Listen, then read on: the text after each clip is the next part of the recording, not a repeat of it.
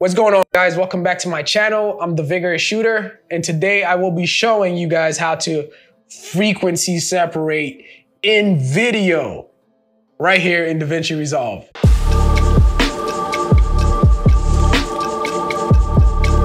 Okay, first and foremost, a little disclaimer here. I want to let you guys know that doing this frequency separation is not going to be the same way you know it in Photoshop, basically.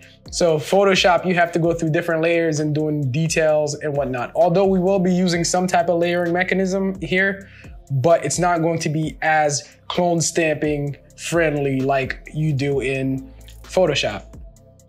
So first, we want to look at our clip here, all right? This is going to be our hero shot. So basically this clip is a model putting on her shoes and then turning around. All right, let's find a hero clip that we're going to use. This one is pretty sharp. So what we're gonna do a quick little color grade. All right, using our first node, bringing this down a little. All right, real quick, very sloppy, but as long as we could get the point across. Let's bring the midtones up a little bit and let's hit the contrast.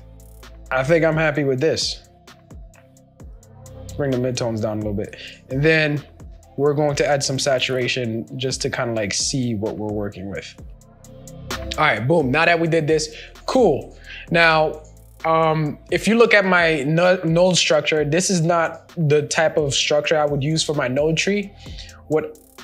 I just basically set this up right now so you guys can get an understanding of what's going on. So first is the color grading. Then right here, the middle node is very important. That's going to be the sharpening tool. I'm going to explain in a little bit why we're going to use this, right? This is our skin node that we're going to make our skin adjustments and refinements on. So first, what we want to do is we want to qualify the skin. So let's grab our qualifier and qualify the skin. I had my highlights on already. If you guys don't know how to take it off or on, it's this little thing up here, right? Just click it and it'll show you what you're working with. This is a pretty good, highlight already from the jump. Let's kind of like tighten it up a little bit. Yeah, this was a clean key right here. All right, I'm feeling pretty good about it. Let's clean the black, let's clean the white. And let's denoise a little bit. And what we're going to do is let's take the highlight off so we can see the overall picture.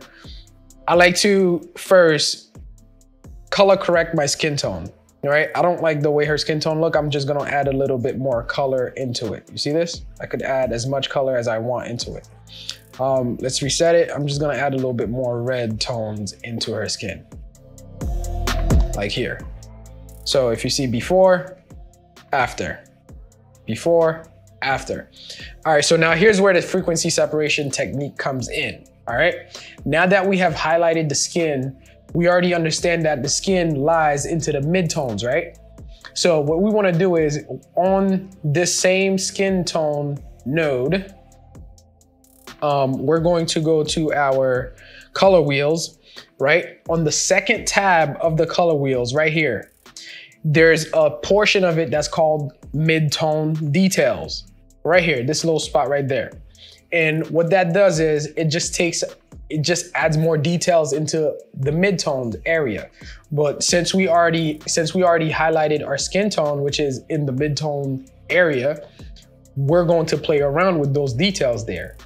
And if you see, let me zoom to her face a little bit more.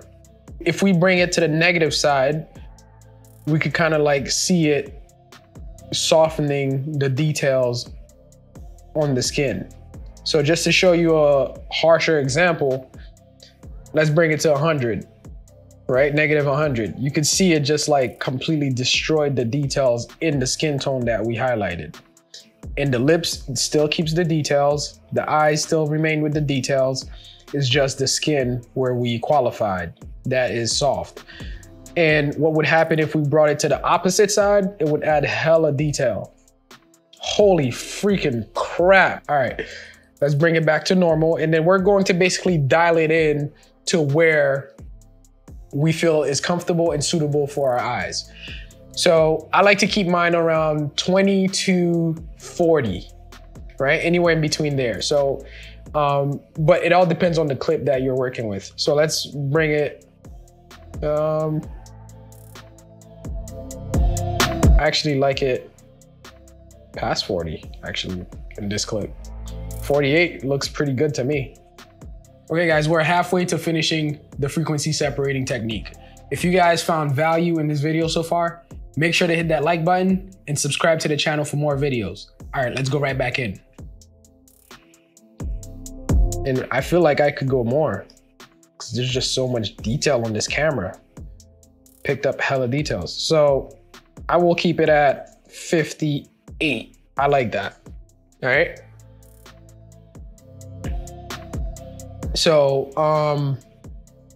now if we do the before and after, we could see a big difference just in the overall skin, right?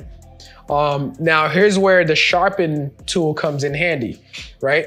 There's two ways you could do it. You could either put the sharpening on the skin node, but what I like to do is I like to put the sharpening on the node right under the skin node, if that makes sense.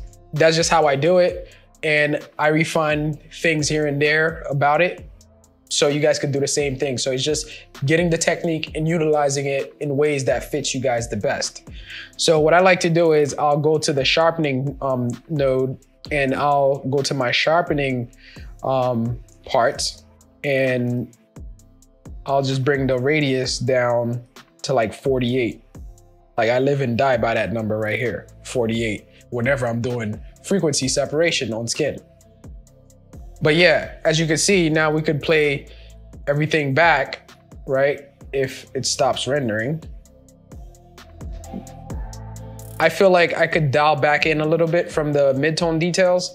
So I'm just gonna do that real quick, just to kind of like make it look a little bit more realistic. I think this looks pretty clean. Right, boom, there we have it guys. And that's how you frequency separate in DaVinci Resolve. You know, you wanna make sure you do it with taste and not take it overboard, because at the end of the day, you know, you still wanna have the person look clean and still keep their details to their face. Not everybody is accustomed to frequency separating in video. And I'm pretty sure there's gonna be stronger tools in the future that's gonna allow us to do it even better. As of right now, that's what we have to work with. Thank you guys for stopping by. Hit the like button if you guys enjoyed this video, and make sure to subscribe to this channel for more content like this, because I will be coming out with a ton more bombers for you guys to learn and push your skills further. With that being said, I'll see you guys on my next one. Deuces.